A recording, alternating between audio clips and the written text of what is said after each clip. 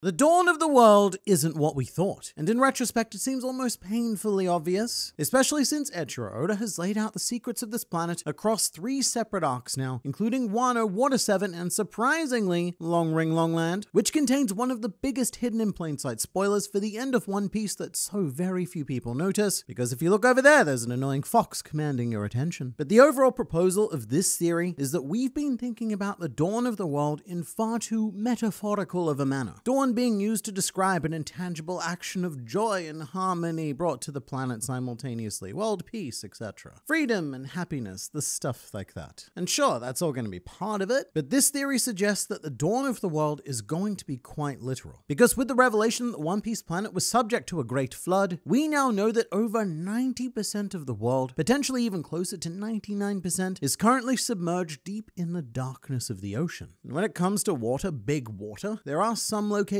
which have access to light, notably Fishman Island, but that's explained as filtered light that reaches the seafloor via the roots of the sunlight tree Eve, a lovely piece of megaflora that we still have yet to fully gaze upon. But as we see when the Straw Hats dive down to get to Fishman Island, the vast majority of this planet sits in pitch black, the kind of darkness that not even Frankie's nipple lights could ever hope to illuminate. This level of the planet is referred to as the underworld. Ooh, spooky. And it has been left deliberately unexplored by Oda, and that's because it holds all of the secrets to the long-lost civilizations of this planet. So when we discuss the dawn of the world, what we could be referring to is a literal dawn, where sunlight manages to reach these areas of the planet for the first time in a millennia. Right now, 99% of this world is asleep. It's just chilling there in the dark, waiting to be discovered. So here's how, why, and a bunch of other question words answered. Before we move on, I want to say that the foundation of this video comes from another video by Mr. Morge. There'll be a link to it in the description, give it a watch, because he is incredibly on point. And my only criticism is that I think he's even more right than he realized at the time, which is what we're going to get into here. As we recently learned, the One Piece world we see today is but the remnant of a significantly larger and much more grand planet that was subject to an apocalyptic flood. So in regards to great flood ideas, many people are quick to point their fingers at their Christianity for inspiration, particularly because of the Noah, and there's a lot of other biblical elements in One Piece, like Bartholomew Kuma carrying his Bible. So I think it's a fair connection to make, and it may speak to Imu's motivation to have caused the great flood in the first place. In the Bible, it states, "So the Lord said, I will wipe from the face of the earth the human race I have created, and with them the animals, the birds, and the creatures that move along the ground. For I regret that I have made them." I don't think that's quite on point though, because the flood myth, it exists in so many religions and ever so many more mythological texts. However, the one that strikes me the most is actually from the Epic of Gilgamesh, aka the very first book ever written, where the highest god Enlil decides to destroy the world with a flood because humans have become, quote, too noisy. It has nothing to do with the wickedness or regret over what humanity is. It's just because those humans, mate, they're pretty annoying, which lines up pretty perfectly because that's usually the reason given for the cruelty of the world nobles who refer to themselves as gods. For example, Bartholomew Kuma's father was killed for the crime of being too noisy and mildly annoying. As mundane as it may be, that's where I think the motivation for this great flood came from. The fact that Imu simply found humans irritating, I mean, look at them, and then decided to purge them as best he could. Imu's design is of course based on the Umibozu, meaning sea priest, a creature that demands an offering from ships or it will sink them, much like how Imu and the world government demand a tribute from the islands in the One Piece world or he will destroy them. And while countless theories exist to explain what Imu looks like unsilhouetted, many of which electing to give him/her some pretty enormous capital knockers, because why not? But my favorite theory for Imu is that he's not silhouetted at all. This is just what he looks like because he's an Umibozu. But this whole flood twist was pretty blatantly hinted at with the introduction of the world nobles themselves. When they were first introduced, everyone jumped to the idea of astronauts. And that's fair because aliens do exist in One Piece. We've met a lot of them, and the world nobles may very well have heritage that comes from other planets or moons. But I think the Occam's razor is now firmly slicing the world nobles' attire as a reference to diving suits. If the sea levels rose about 200 meters in the span of a century, then I imagine that people would be perpetually terrified of being caught in a flood flood, and they may have preemptively decided to engineer these diving suits in the event of sudden unpredictable water levels. Again, this happened over the course of a century. So during the Void Century, you've now got multiple generations of what would become the world nobles growing up and not knowing what life was like without these diving suits. So by the time everyone packed up and moved to Marijois, we were at least 3 generations in, and everyone had forgotten the original purpose of the suits, instead claiming that they were designed so they didn't have to breathe the air of the masses, which is a cultural identity that has prevailed to this very day. But how did Emu cause the flood? Well, it's probably one of 2 things. Either through repeated use of the ancient weapons, at least one of which is confirmed to have a knock-on effect of raising sea levels, albeit slowly, or we could do it all in one go by building the Red Line. It's been speculated for decades now that the Red Line is an artificial continent, and building such a massive structure would displace the world's oceans and lead to most of it becoming submerged. Or both. It could be both. But Oda has never really showed us the true depths of these waters outside of Fishman Island. So as much as we've explored of this world, we still know startlingly little. Which is why the Jinbei cover story stands out, because he actually goes on a journey through the sea in parts of the world that aren't Fishman Island, and along the way he discovers underwater ruins that are currently being used as a makeshift home for sea beasts. But unlike the Fishman Island infrastructure, they were not built for this purpose. They are the remains of an old and likely long-lost civilization that became victims of the Great Flood. And a point Mr. Morge brings up that I really like is the idea of adventure lust. Both Roger and Luffy set out to have the best adventure possible, and at the end of his journey, Roger realized that as much as he'd seen and done, there was still so much left to discover. And that's why he said he would have loved to have lived in Joy Boy's time, so that he could adventure through that 99% of the planet that is completely cut off to him in the modern day. And then when he's about to get executed, he says, "My treasure, why, it's right there. It's right where I and everyone else left it. This whole world, it is in one piece." It's long been speculated that the One Piece is the planet itself, just without the Red Line, therefore connecting all of the world's oceans and creating the All Blue, etc. However, this new idea is much more land focused. We're still connecting the world, but the idea is to make a lot of the ocean disappear, to drain it somehow, in order to reveal the ancient world and connect the One Piece that way, by reuniting all of these separate islands as one big continent, or continents plural. And in retrospect, so many arcs in One Piece directly tackle the theme of global isolation and a desire for connectivity. In his video, Mr. Morge speaks a lot about Wano, which I think is one of the better examples of this idea. However, in that video, I think he overlooked a very important arc, which is Long Ring Longland. When making theories, I think a lot of people just sort of skip this arc because they consider it one big gag, and there cannot be anything important in it apart from Kuzan at the end. He's pretty cool. But Long Ring Longland has everything. Oda laid out the concept for the entire One Piece world and its future right here, this early on in the series. Usually, Long Ring Longland is 10 separate islands in a ring shape separated by water. However, in reality, it is a single island where the vast majority of the landmass is covered in water, with the exception of once a year where the low tide reveals this hidden land for a couple of hours and allows free travel across the entire island. This is a microcosm of the One Piece world in general. We have a series of teeny tiny islands penetrating the sea, all inaccessible to one another, whilst in reality they are all connected by this vast land that exists underwater. And what the people of Long Ring Longland are waiting for is their equivalent of the dawn of the world. That one day a year where they receive the freedom to travel between the islands on foot, which very much plays into Luffy's personal idea of freedom. One of the main reasons why Luffy is a pirate is because any individual island is far too small and too stuffy for him, and even the most fun ones eventually become like a prison for him. And we'll get into this idea in a bit, but surely maximum freedom would mean being able to go wherever you want by foot. The idea that Luffy could travel the entire world without needing a navigator to get him across the dangerous waters. Back to Long Ring Longland specifically, there's also a surprisingly touching story between Tonjit and his horse, Shelly. For 10 years, everyone else in the village left the island to continue migrating. However, Shelly remained behind and waited for Tonjit, who was stuck on bamboo stilts for 10 years that continued growing far, far into the sky, thus making Tonjit and the sun best friends, or at least housemates. Luffy even said that the stilts were so tall that he couldn't see the top. And what I'm getting at here is that Tonjit is the world's worst Joy Boy metaphor. Long ago, he vanished from Long Ring Longland. No one knew where he went, but Shelly decided to wait for his return. We even get a montage going through the seasons of this poor horse alone in the rain and the snow and the such, and going through all of the misery it is that the world at large is currently experiencing in the absence of Joy Boy. But very importantly, Shelly never lost hope. Shelly knew that Tonjit would return one day, just as the world knows that Joy Boy will return one day, and that Tonjit did. So Shelley's own personal sun god fell from his bamboo stilts in the sky and reignited joy within her. And while they're riding, Shelley even starts singing, and Tonjit makes a promise to her that they will cross the sea together and do all sorts of freedom-related things. And Tonjit himself is a complete goofball on a scale that can even outdo Luffy. Like when he couldn't find his 10-year-old milk. The only thing he could find was his mysterious cheese that just appeared out of nowhere. Tonjit always makes me smile, and that is the key quality of a Joy Boy. And I don't mean this as a joke. I think that what Oda has done throughout many arcs in One Piece is beta test his idea for the world at large. But also, I do mean it as a joke because in the end, Oda's mission is to make us smile. The most ridiculous thing you can think of can and will be possible. But the more recent and more obvious example of a global microcosm is of course Wano. Of every island in One Piece, Wano is absolutely the craziest, if only because it's a fusion of every major island climate type that you can encounter in the Grand Line. And it even has these huge artificial walls built around it, which reflects the potentially artificial nature of the Red Line, which we'll touch on later because that becomes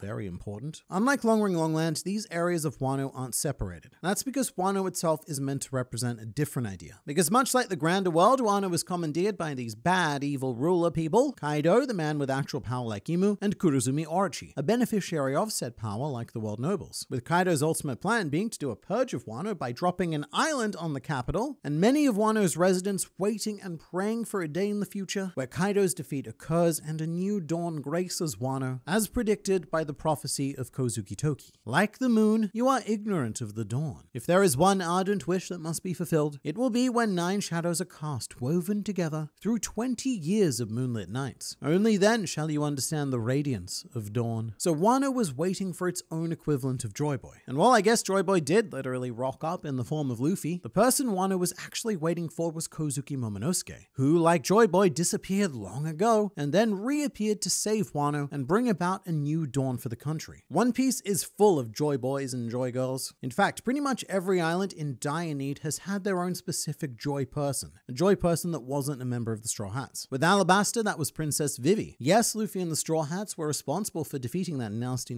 crocodile, but Vivi was the heart of the country. It was her who recruited the Straw Hats to save Alabasta from tyranny, and it was her that ultimately stopped the war. And for another example, on Dressrosa, there are multiple Joy folk in the Riku dynasty, and this one is especially potent because Doflamingo, a former world noble, commandeered the island and made everyone believe that the Riku family were evil demons, much like the world nobles do with those who possess the will of D. Every island has its own personal arc savior, their own mini Joy people, but the greater world and continent that those islands are a part of have a much grander savior in Luffy. Moving to Water 7, this island is in a very unique position because it makes commentary on the real issue of scarce resources and paints a picture of a very bad end for the entire planet. Water 7 is of course a very unfortunate island because there is no actual land left. All of Water 7 is a man-made structure. It is buildings built on other buildings. They don't have natural land to do things like plant trees to produce wood and such, which is difficult because their main industry is shipbuilding, which in Tom's day led to a dystopian outcome where the shipwrights were fighting amongst themselves for survival because the island was so isolated and resources were so scarce. And Tom's solution to that problem was the sea train. He was going to bring a new dawn to Water 7 by connecting it to other islands in order to assist with trade and give everyone the freedom to cross the ocean. After the sea train is completed, the narrator says, in this city suffocating in isolation, the people got aboard and the sea train puffing Tom crossed the ocean. Suffocating is a very important word there. It's a word that comes up every now and then in One Piece because it's very specific language that Oda likes to use in key situations. The immediate example that comes to mind is on Dressrosa, where Luffy stated that Doflamingo's actions were suffocating him and that he was going to kick his flamingo butt in order to be free again. That's what's happening all over the world. Individual islands on this planet are suffocating, and none of them can reach their full potential of freedom without help from the others, which makes narrative sense given that these islands are all fragments of the same continent, or again continents plural, so they are all very much small pieces of one bigger puzzle that cannot be formed without one another. It's crazy, but Oda has been hitting us over the head with this idea for decades, and it's only just now really starting to take tangible tangible form. To Luffy, the world as it is suffocating, and if his desire is to have as much freedom as possible, then we need to drain this ocean. We need to connect every island on this planet in one piece, so that Luffy can go anywhere he wants whenever he wants to. Now, one way of doing this, which is easier said than done, would be to get rid of the red line, after which point the world's oceans would naturally return to their original levels. Mr. Morge suggested that this could be the result of Imu's power. If he was to create the red line with some sort of ability, then defeating Imu, much like defeating other Devil Fruit users, could lead to the immediate disappearance of the red line. I don't know if it's that simple though, but what I do know is that this would be such a brilliant ending to One Piece, because Luffy's journey would continue. We've spent a quarter of a century exploring less than 1% of this world, and so when the dawn of the world comes about and sunlight touches this lost 99%, if I were Luffy, my immediate desire would be to explore. And that's the end. Luffy goes off on his never-ending journey and achieves the maximum amount of freedom that he has been fighting for this entire time. And for us as readers and watchers, even though the story is over, the world of One Piece still remains every bit as magical and mysterious as it was at the very beginning, because there's no telling what sort of strange and amazing things this planet still has hidden from us.